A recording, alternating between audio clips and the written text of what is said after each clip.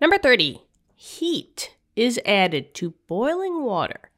Explain why the temperature of the boiling water does not change, but then what does change? All right, so phase transitions. This is an excellent question because it gives you the idea of what's happening when water boils. So what's exactly happening when you have to boil water, in order to make pasta or something? So boiling water, right? This is the process of vaporization or to evaporate something. So for boiling water, we're talking about vaporization. And if you're vaporizing something or evaporating something, you're always taking a liquid and turning it into a gas. Now, specifically speaking, since they're talking about water, we're taking H2O that is in the liquid form. And maybe I'll just go like this, which is called water. And we're turning it into H2O gas, which is a steam. So H2O gas, we'll bring this down, make it a little pretty. And we're calling this steam. All right. So generally speaking, if you are boiling a pot of water, right, here's my, oh boy, here's my cup of water, right, here's the handlebar. And it's on some type of gas or electric stove in which, it gets hot, right? These are the coils of an electric stove that you might have, or you might actually see the flame, depending on if you have a gas or a electric stove. But inside here is water, right? Oh my God, what a beautiful drawing. But as this is getting hot, right? And I put a thermometer in here, right? Once the temperature of the water reaches 100 degrees Celsius, that's when the phase change will occur.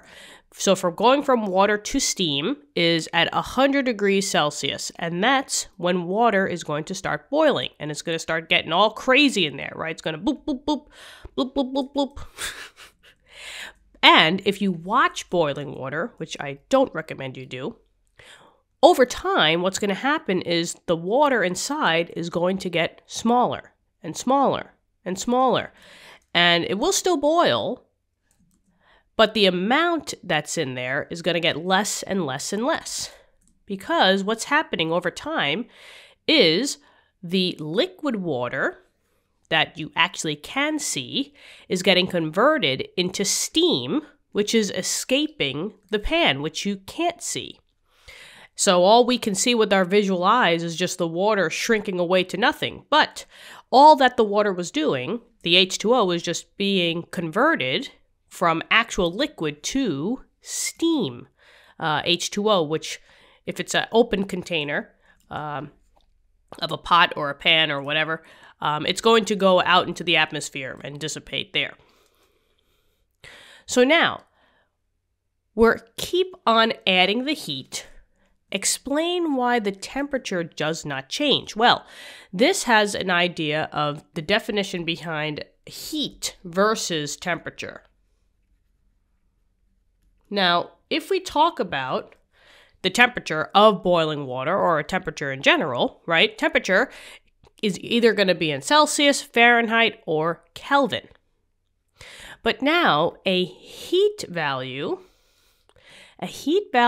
does not have any type of temperature units in it. A heat value, which we can see as an enthalpy or an entropy, but in this case, since we're dealing with heating something up, we're talking about a enthalpy value. And enthalpy is always in the units of kilojoules per mole. But the one that's the most important part here is the kilojoule. A kilojoule or a joule, right, is not the same as a temperature value. So if I add heat, since there's no connection in these units to temperature, the temperature would not change. So mainly, one of the reasons explain why the temperature of the boiling water does not change is because, enthalpy, or the heat, we'll say, has no temperature unit. So there's no relationship between heat that's applied and temperature of the solution at your phase change. So we'll say unit, no change at phase change. And the phase change is the process of going from a liquid to a gas. It's a physical property. Also, basically, if we do talk about heat, it's not necessarily a temperature that's changing. It's the idea of a joule value, specifically a kilojoule value for talking about enthalpy. But this is an energy value. So, in essence, when heat is being added to the boiling water, the temperature does not change because the heat is being absorbed by the water. And it needs that energy, if we consider heat as an energy value, it needs the energy to shoot itself from a different phase, from a liquid to a gas. And by doing this, it's overcoming all the intermolecular forces. As your water is getting less and less and less in the pot, the intermolecular forces, especially hydrogen bonding, is being broken down, and that's why the gases can escape, because the kinetic energy is increasing in the molecules, more movement, and that allows the water molecules turn to steam and come out of the water. But now, what does change, right?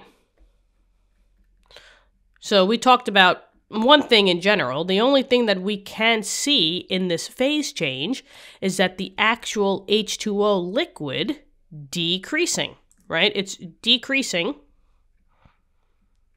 as the heat is applied, because if you add more and more heat, you have more and more energy to convert the liquid into the gas, to break those intermolecular forces and become a gas. So this basically answers the question.